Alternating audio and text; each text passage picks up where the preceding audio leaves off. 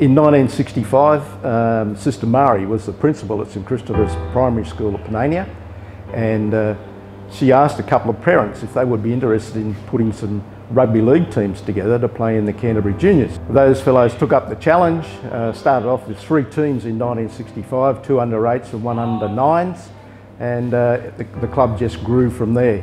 Actually, it was after footy was done and my older brother played, so we used to have barbecues on Sunday afternoons or Saturday afternoons and play bull brush out in the grass. But the families, the players, the coaches, the supporters, we had a certain discipline, a certain code about the place. Oh, it means a lot. I was a 10-year player, same as both my brothers were.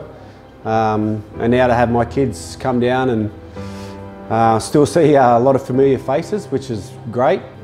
Just the people in it mainly, the amount of many good people I've met over the years have become good friends. It's a family orientated club, and we've been pretty successful over the years. In 1985, as I said, we acquired the ground here and the numbers swelled. 1985 was a really successful year.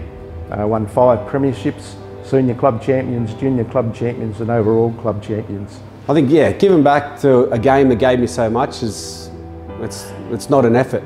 It's a good feeling just being down here and seeing my name on the boards for different types of stuff. It's bringing back memories.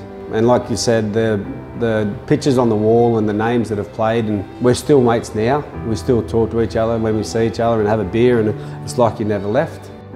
People, parents, want to bring their kids here to play because they know they're going to be well looked after and well trained, and trained not only as footballers but as people and good citizens.